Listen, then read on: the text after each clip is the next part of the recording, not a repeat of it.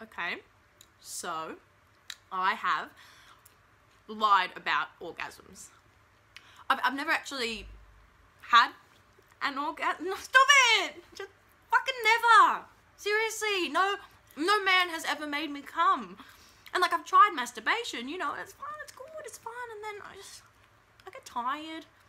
You know, see, because for me, an orgasm is a mystery, and I'm fine with that, because making people happy makes me happy. And I love sex. I mean, oh, how good is sex?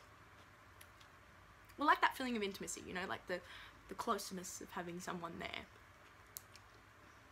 I mean, maybe I've got daddy issues. Maybe that's what it is. I've got daddy issues, and fuck.